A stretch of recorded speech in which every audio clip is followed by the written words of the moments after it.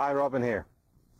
Now, if you've played golf for long enough, you've probably went through a phase, or you're in a phase, where the game just feels alien to you.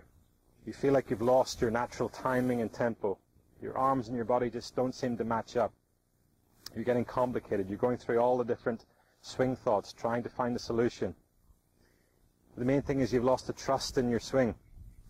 Now, when I see players like this, what I want them to do is forget about the mechanics.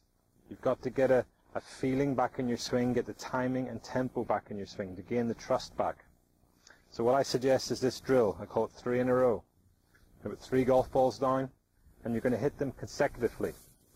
So you'll hit the first ball as normal, but rather than stopping, you'll now let your arms swing back over the top of the second ball, striking the second ball, and repeat that movement for the third ball. You might find it a little bit difficult initially, but once with a little bit of time and practice, you'll start to feel the benefits this drill can give you. The continuous swinging movement of your arms, right and to the left, right and to the left.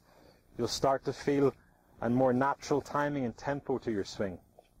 You'll start to feel the flow, the weight shift between your right foot and your left foot will start to match the swinging movement of your arms. And as a result, you'll start to strike the ball very solid.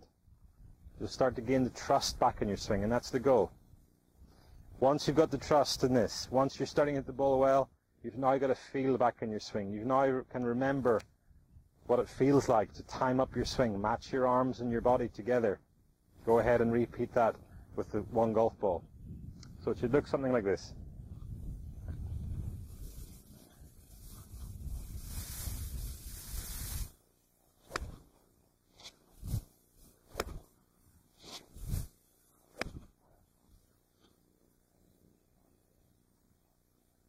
So 3 in a row.